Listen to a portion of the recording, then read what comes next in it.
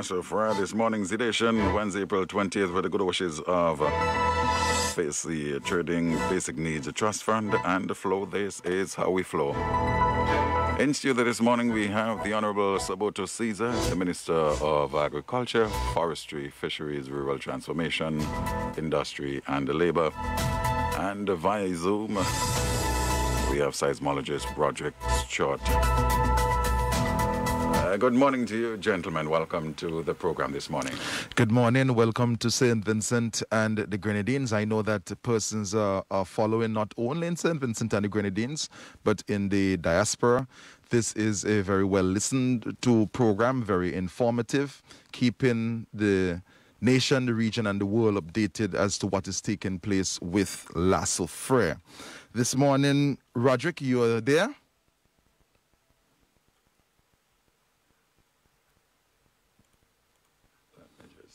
Yes, I'm here. Good morning, everyone. Yes, so we will go right into your presentation and then we'll take a few questions after. So it's over to you. Okay, well, good morning, everyone. Thank you for joining us. The volcano has remained quiet, basically, since yesterday, basically since the last explosive activity. We've had only a few of the earthquakes that we had during the explosions. So it is still quiet, and the longer this goes on, the better it is. It is beginning to look as if it is dying down. Yesterday, we had activity that was not directly associated with the volcano, more secondary activity. About 9 or 10 o'clock in the morning yesterday, we had several lahars due to heavy rainfall, and these affected quite a number of the valleys around the volcano. And then we saw another feature, which I don't think we've seen before. After the rain had passed, we could see a lot of steam coming out of one of the valleys. I think it was the Walibu. Mm-hmm. And it was quite impressive, the amount of steam that was rising up. And this was caused by the runoff from the rain getting into the pyroclastic deposits. Because although these deposits on the surface are cool, if you've got a good thickness of deposits that have come down, the deposits at depth are still very, very hot. And the water from the rain was getting into those deposits and basically flashing to steam and creating this big white steam cloud coming out of the valley. I don't know if that was seen in any other valleys, but it could well have been. And it just illustrates the sort of the power involved in this volcano, that we've still got heat in these deposits around the volcano. Okay, so yeah, that's the situation as it is today. What is the composition of the lahar you're talking about, and how dangerous is it to human, to agriculture? Sorry, the lahar is when we have heavy rainfall and it brings material down in the valleys, and it's very, very erosive. It will cut its way through channels. It gets clogged up with vegetation. It brings trees down, and then it can end up taking away bridges and things like that. But the lahars are restricted to the valleys, so they're only a danger in the valleys, and they're restricted to times when we've had heavy rainfall. So it's fairly predictable where the effects and when the effects of the lahars are going to be. It's very interesting, Stewart, that you mention that you observe that when the water went through the valleys, you saw the steam. And you highlighted the point, very important point, that the pyroclastic flows would have left certain deposits that are still extremely hot. Now, that goes to show that in any assessment of damage and loss to the forest or to surrounding areas, that the damage basically cannot be quantified now because the impact is ongoing. Because once there is heat, then you will find further trees being destroyed and further impact on flora and fauna. But the heat is very localized. I mean, the pyroclastic flows are, the deposits that are left over are restricted to the sort of bottom of the valleys and the higher slopes of the volcano, and they're not going to move. So, I mean, I'm not really been involved in the assessment of damage from these flows in terms of agriculture. But I would have thought you could start as soon as it is safe to go to these places. I mean, we still feel it's not safe to go into the red zone to do work. So that, I think, is what would hold back any assessment more than the potential damage from the heat in these flows. Okay. What is the difference? That's a question coming in on WhatsApp. What is the difference between long and short period in terms of hybrid earthquakes and seismic tremors? What's the difference between hybrid earthquakes and the seismic tremors? Gosh, I could go on for hours about this. When we record earthquakes, the signals that we record have certain frequencies. Now, we all know about frequencies in audio and music we listen to. These are just a different frequency range.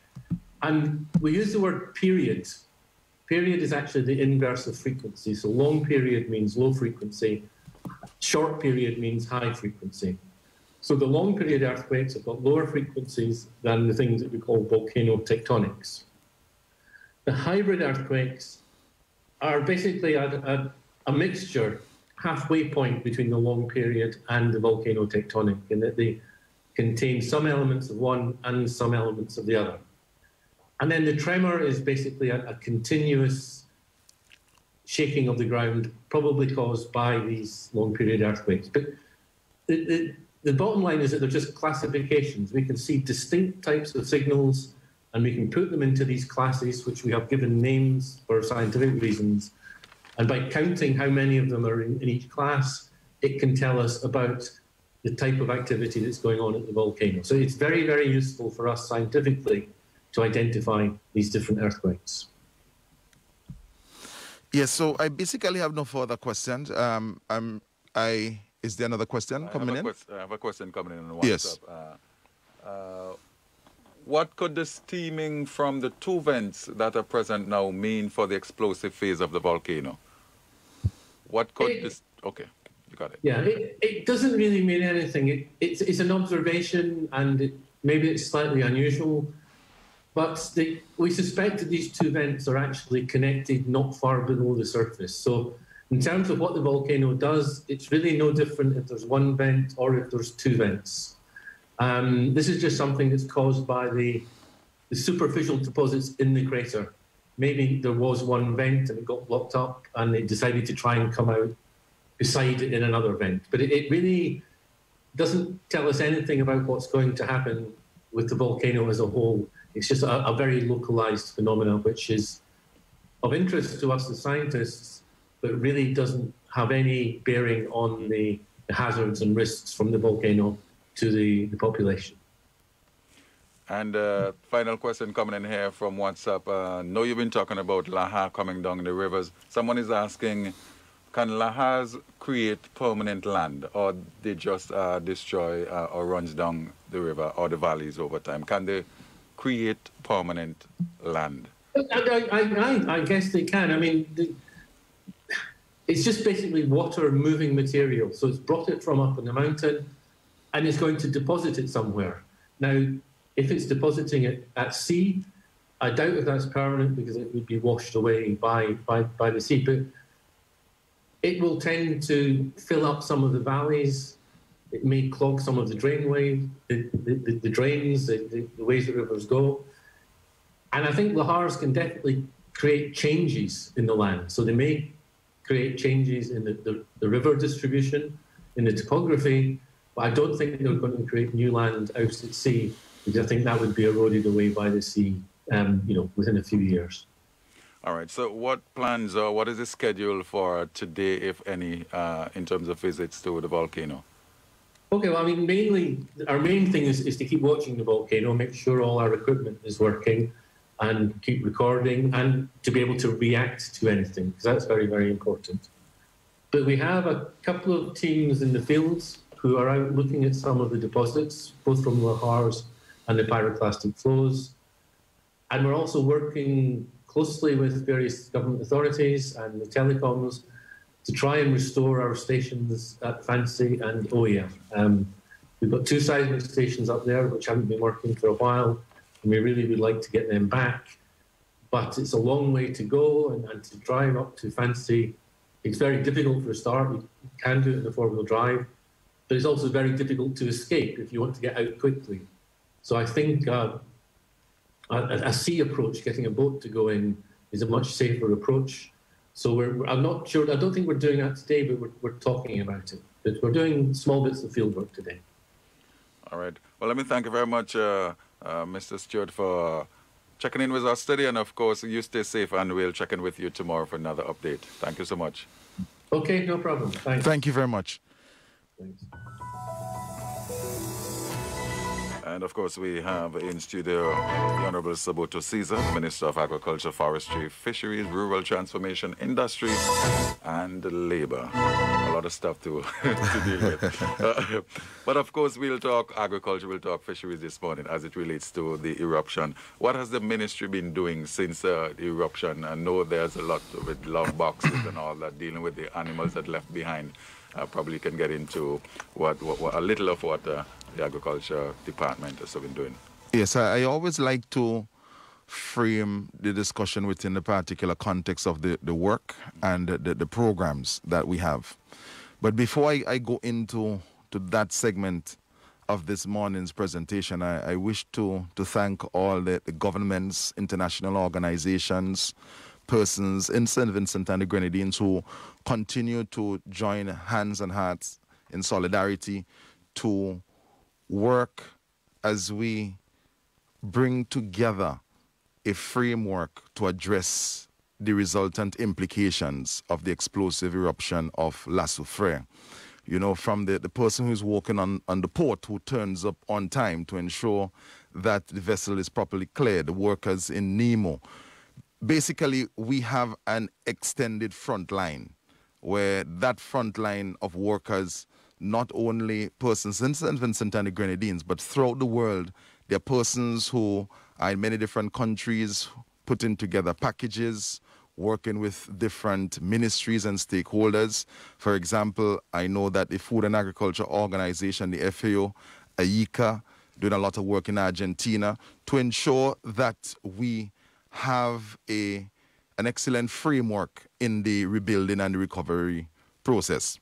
Now, we outlined as early as December last year a 4-phase program to address issues touching and concerning food production, productivity in St. Vincent and the Grenadines, should there be an explosive eruption. So I want persons who are listening to be aware and take comfort in the fact that we were very prepared. Being proactive. We were very proactive, and we had many meetings early in the year. And you know something, when you're having these meetings and you do not know a date, some persons may say in the meeting, we may be preparing for something that may never happen. But I really want to thank the technicians in the Ministry of Agriculture, Forestry, Fisheries, Rural Transformation, Industry, and Labor for the preparatory work that went into having the country very well organized and prepared for this eventuality which actually took place. So the phase 1 was always to do an assessment as to where the assets of the government in the red zone, where they were, and their vulnerability. So should there be an explosive eruption, taking into consideration the historical context, what took place in 1902, what took place in 1979, we had identified that there are some government assets that we had to move and move early. We also gave the information out to the private sector, and the persons who are private sector stakeholders in the red zone. We identified also the levels of vulnerability, and we had started to work with them. So, for example, we had tagged a significant percentage of the animals in the red zone long before we had the explosive eruption. So, persons who were advised to let their animals loose, when they return from the shelters, when the all clear is given, at least you may have a tag to work with. So we had prepared from a livestock standpoint for the private sector significantly. And for persons who are not aware as to how the livestock for the government is strategically placed, a lot is in the red zone. So you have the Belmont on the leeward side of the country, And on the windward side, the Rabaka Farms, one of the major gene pools for livestock in St. Vincent and the Grenadines, owned by the government. We also have the Biotechnology Center, which was constructed jointly with government and people of Taiwan, St. Vincent and the Grenadines. And that is basically the storehouse for a significant percentage of our germplasm material in the country. So when we had an approach to up food security during the period of COVID, and you heard about the thousands of seedlings that did, all of these were basically being prepared at the Orange Hill Center, which is in the red zone. So we were able to move out a lot of these prior to the eruption, the explosive part of the eruption, but there were just some things that we could not move. Right. And because of that, we have suffered significant damage to a lot of our infrastructural assets. Yesterday, a decision was made to do an assessment on the greenhouse park in Montreal, and we were already in discussions with a private sector stakeholder, producer of vegetables, for that person to basically manage the greenhouse park. But that was before we had the explosive eruption. Okay. Now we've lost our assets in the red zone at the biotechnology lab.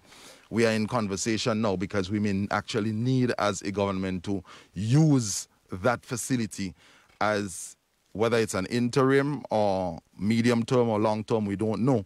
But we have to get the government assets and the infrastructure for the ministry up and running. I just want persons who are listening to be aware of this, because, you know, there is this rule in first aid that you have to make sure that you are secured first, right, before you go out to help, because if you go out to help and you're not secured, then you could have 2 casualties.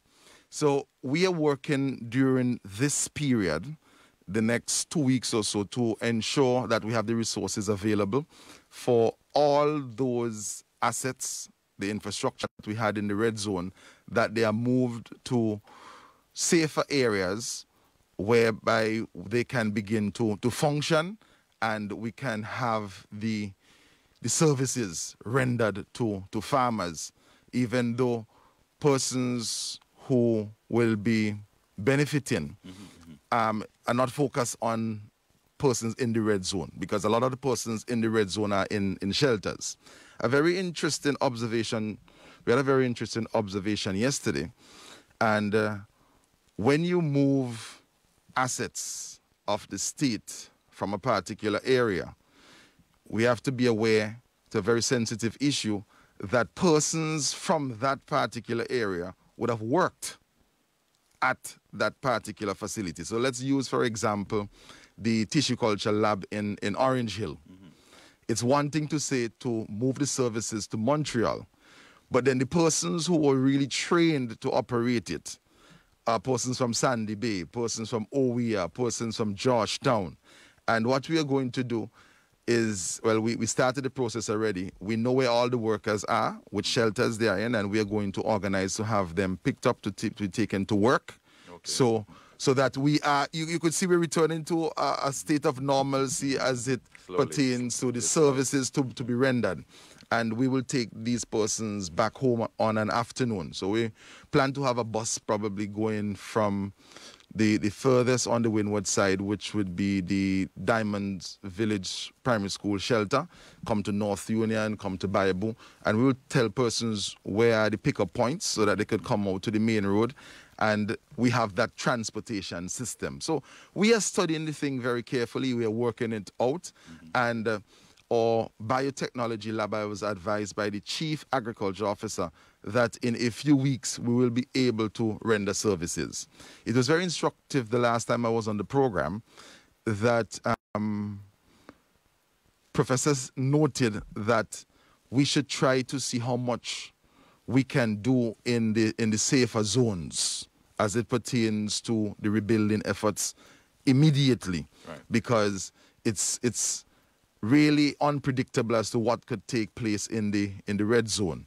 And you noted a while ago when we had the presentation by Stewart, permission But from a Ministry of Agriculture standpoint, we have left that purely within the purview of NEMO, because the last thing that we want to do is to, as a ministry, be organizing for persons to go into a zone and we not knowing how unpredictable things can take place in that zone. So basically we have allowed NEMO to conduct its work, and we have not trespassed on on the authorization from NEMO. But I know that there have been persons who were given limited access by NEMO from time to time to go and to assist in different ways with the animals.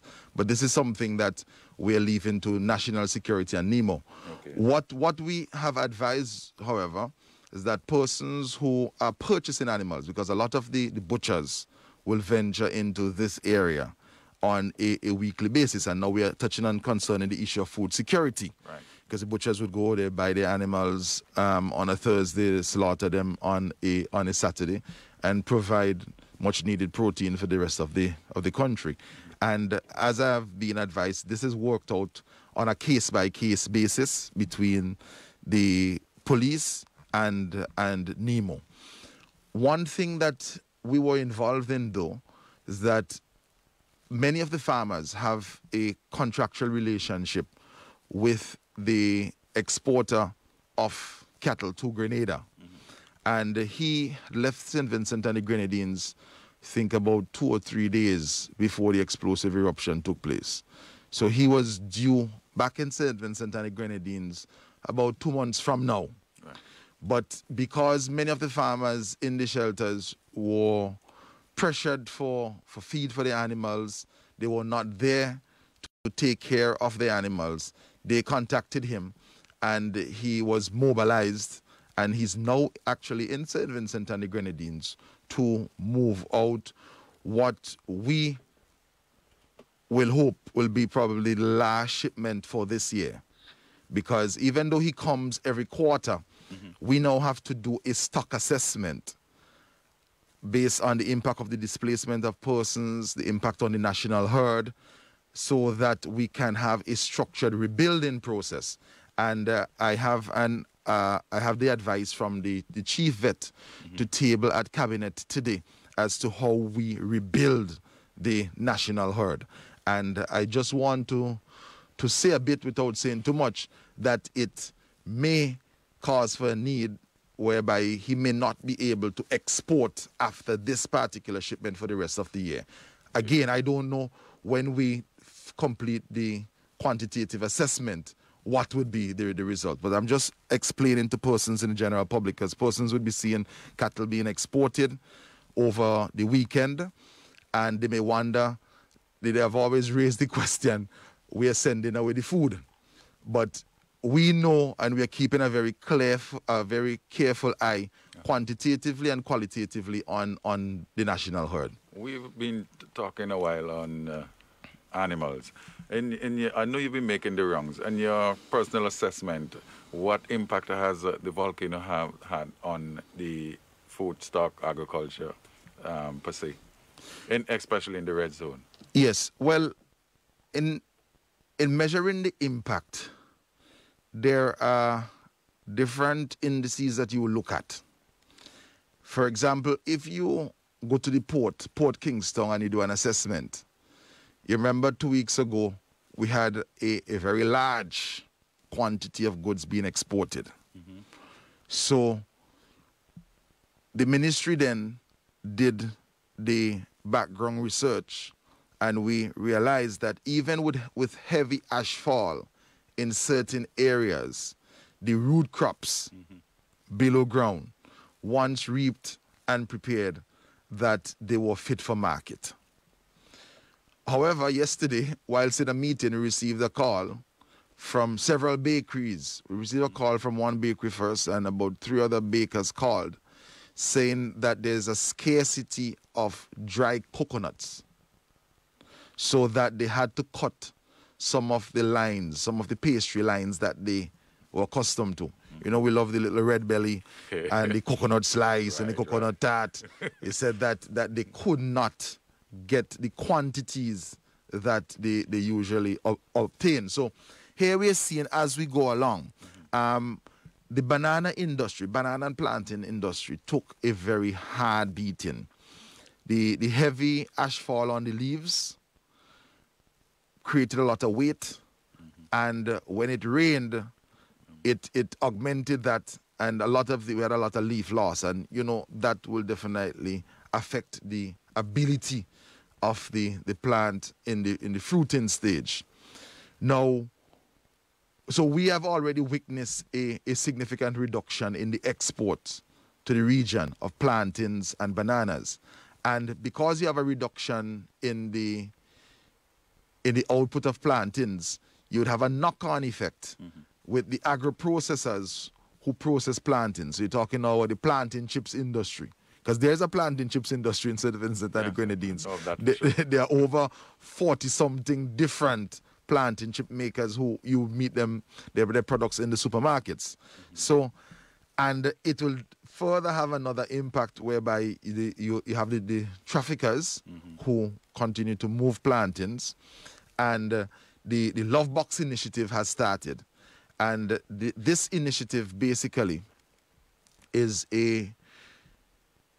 we have products purchased from the farmers, because there are some farmers who may be in a shelter and they are from, let's say, from the orange zone, and they can't get into the hassle of taking these commodities to their traditional markets. Therefore, the government is creating an opportunity for them to easily market those products. And when we had, during the COVID period, a similar program, we had different buying depots. So we bought stuff in Rosebank, in Ryland Hill, in Lacroix, in Lauders, and also in Langley Park. Now, Langley Park is out of commission. Rosebank is out of commission. Ryland Hill is being used for shelter purposes and other relief issues.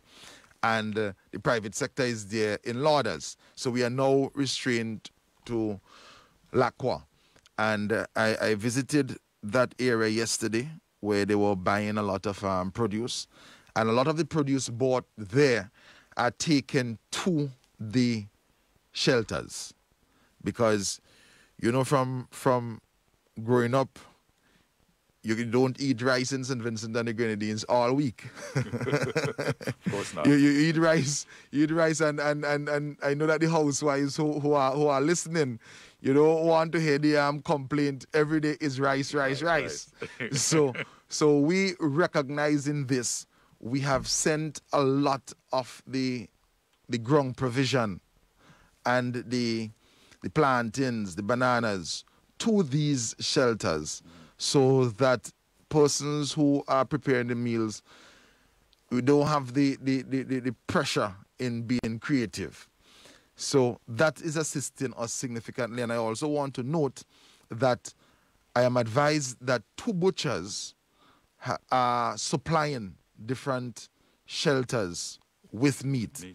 It also means, and we have to extrapolate this to mean, that persons who hitherto may have bought imported chicken on a large scale, because they are now in a shelter and beef is being produced and it's local beef, that we can see a need for us not to export after this particular shipment to Grenada more of the animals, because we'll be consuming a lot more of these animals, because we have over 85 shelters and we have thousands of persons in these shelters. And at the end of the day, food security is something that has to be constantly managed. I explained a few days ago to someone when they had a critical stance as to whether or not we should be exporting ground provision at this point in time. And I told them that week we had about 50,000 pounds of ginger available, and farmers were reaping their ginger. When you look at a population of 110,000 persons, you probably might need for that week only 1,000 pounds of ginger, if so much. It's not Christmas where we're making out the ginger beer And ginger is not really a feature in our Vincentian cuisine to a large extent. So what would you do with the balance of the ginger? You have to export it. And it only goes to show how deep-seated and how grounded and how well organized the agriculture sector in St. Vincent and the Grenadines is. And sometimes we may just see a plot of land there and think, well, that's the extent of the agriculture. But there are hundreds, there are thousands of persons who go to work on a daily basis to ensure that there's food security, not only in St. Vincent and the Grenadines, but also in the sub-region and in the rest of the region. Now, there is an issue that we are facing currently, and it has to do with dogs on the loose in the red zone, and it's creating significant damage to animals. And it's a matter that we're going to work with the several agencies on the ground to address this matter, because the owners are basically in the shelters, the dogs are loose, and their feeding program has been disrupted, and they have adopted a hunting stance. And when you look at the value of the livestock, significant value of the livestock, we cannot afford to have that, to be taking the feed to the animals, taking care of them, taking the water to these animals, and then having them being destroyed by dogs. Right. So that's a matter that we are grappling with, and we are going to address it in a very sensible way. The other issue that I want to address is that of the assessment of damage and loss. We have started the process. The process basically started immediately after the explosive eruption. We have been able to assess a lot of the physical damage on agriculture. But when it comes to the damage as it pertains to forest, significant. And I later on this week, I will be doing an official visit to the leeward side of the country. I was advised by the forestry department that we lost over 30 acres of forest. And as you listened, Stewart, a bit earlier, right now we should still really be in the assessment stage, because he noted that it is very dangerous to go into these areas. The question is, how long will it be dangerous? When will we get the all clear? I think that we are very far from getting an all clear as it pertains to the slopes, right, to regenerating forests on the slopes of the volcano. So it's really a continuous process of assessment. It's going to be very interesting to see how the disruption in the labor force in the red zone would have an impact on agricultural production. Because to go and look at the land and to see the land burnt or to see heavy ash fall on the land, that's one impact. Right. But it also has an impact on labor. And we are working to ensure that we engage agriculture workers and farmers as quickly as possible. Because if you do not do that, you can run the risk that they may leave. They may leave to go into other productive areas, or they may actually leave the country. We have seen an increase in the requests for persons to go on the Canadian Farm Workers Program, for example. And we're seeing it coming out of areas that were devastated. So we are looking at all those issues and we are managing them. The other issue has to do with what are the immediate short-term work that we plan to address in the green and the yellow zones, so that we ensure that food security is maintained. Right. And we are going to go into a national program for seeds, seedlings to be distributed. The issue where we're going to address persons who are not using advanced forms of mechanization. Like a man may need a tractor, but he doesn't have the finance to plow the land. We're going to plow up as much land as possible. And this can be, we could have an arrangement as to how we would recover the cost. Okay. But what you're going to witness over the next 4 months, 4 to 6 months, is a lot of lands that you didn't see being worked in the green and the yellow zones. You would see a lot of them being worked up. And we are going to have an approach whereby, as I noted earlier, the land bank system will be brought into full play, and the support systems will be made available for farmers. It will be interesting to see whether or not persons from the red zones will be willing to participate in this type of production outside of the red zone, because we don't know how long persons would be in the shelters. And I highlighted yesterday in a meeting that we had that transportation for these farmers would be significant. So let's explain it out as to how it can happen in reality. So you may have, let's say, 35 farmers at the North Union Secondary School in a shelter, and they are from the red zone.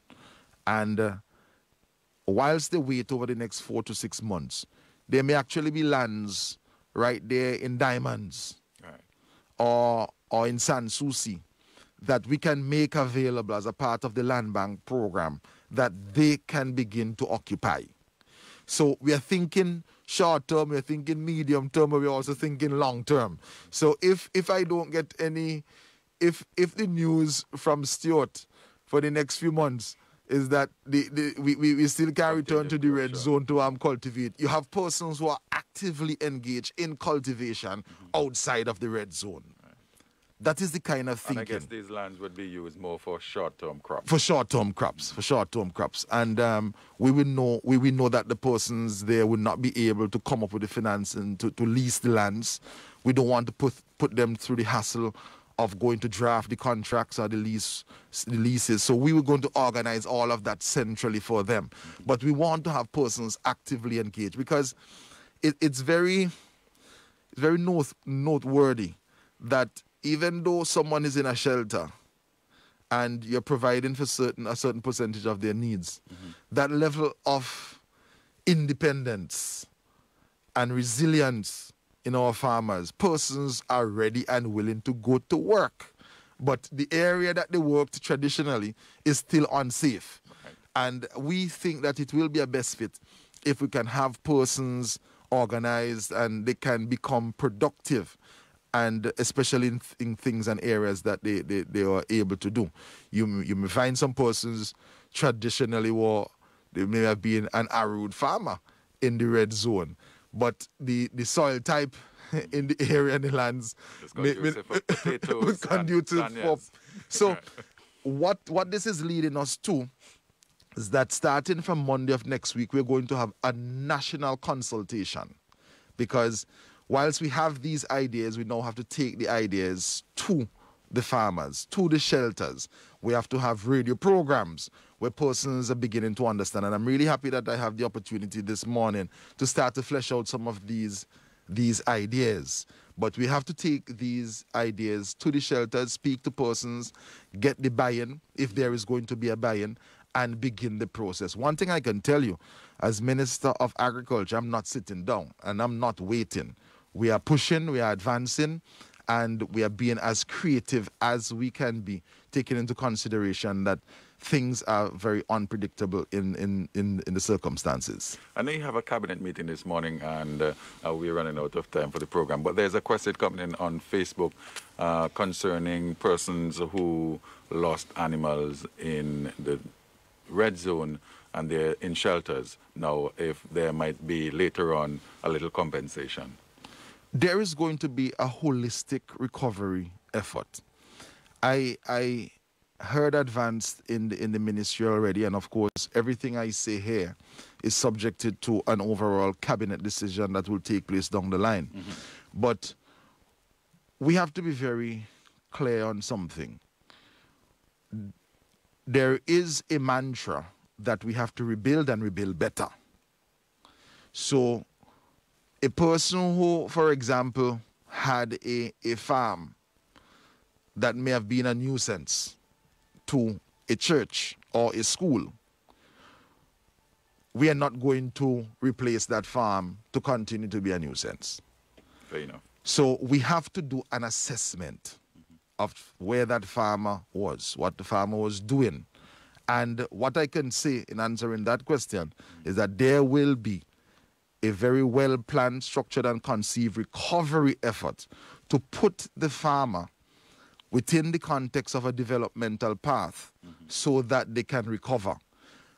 There are some persons who may have been involved in certain productive activities that from an overall standpoint, it will not be feasible, taking into consideration the physiological changes in the landscape, for them to go back into that type of production. So I don't want persons to think that if you lost a chicken, we're going to give you back a chicken. Or if you lost a goat, we're going to give you back a goat. I just want persons to know that coming out of the consultation, that there is going to be a new path, a new trajectory for the development and the framing of the agriculture sector. And you may actually find yourself in a discussion where you want to diversify or you want to continue, but to augment your production so that you can be more productive. So that's part coming out of the whole mantra that we have to rebuild, and we have to rebuild better. So I don't want persons to think that, okay, I had a broken down pen here and I want to go back and do the same thing right there. We may actually bring in better breeds, different varieties of seeds. We may have a market. We are working to create new markets. So this is the angle that we are going to take. Final thoughts, final words as we wrap up, Minister Caesar, to farmers out there. Yes, I am very excited. Very excited. It's an exciting period. There are many opportunities that will be presenting themselves, many possibilities. I know that the farmers are ready to go, and I must say, when I visit the shelters, the farmers are asking, when are we going to go back to when are we going back to the farm? So that's very, very, very impressive. And I want farmers to have trust and confidence in the process. At the end of the day, whatever we do as a ministry, we have to be guided by NEMO, guided by the fact that we have to protect life. And we have a framework that we'll be bringing to a national consultation, of course, once it's blessed by the cabinet. I'm aware that very soon we'll be having a sitting of the parliament that would further discuss some of these issues. As soon as I have the all clear from that, we are going to hit the ground running. Thank you very much, Minister, for being on the program this morning, and all the best for the building and the rebuilding of the agricultural sector here in St. Vincent and the Grenadines. Stay safe. Yes.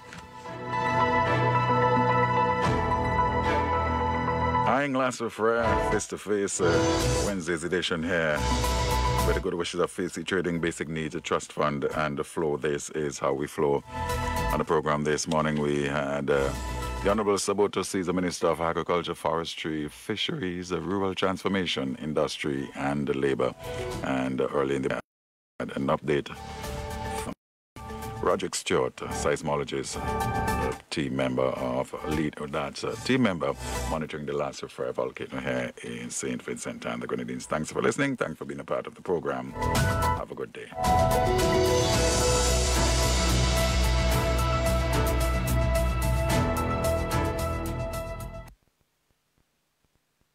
Poverty alleviation through community empowerment. That's the motto of the Basic Needs Trust Fund, BMTF, located in the Kim's Building on Grenville Street, Kingstown. Operating in St. Vincent and the Grenadines since 1979, the Basic Needs Trust Fund is funded by the government of St. Vincent and the Grenadines and the Caribbean Development Bank. Its basic needs focus stands on 3 solid pillars: skills training, infrastructure development, and social development. Chances are, a project in your community was funded by the Basic Needs Trust Fund. It has improved access roads, built drains and river defenses, refurbished and provided new facilities in primary and secondary schools, and repaired or constructed preschools, health clinics, and community markets. Drop in or call 456-1457 and see what you and BNTF can do for your community.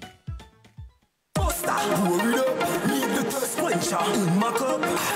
you have one, hold it up.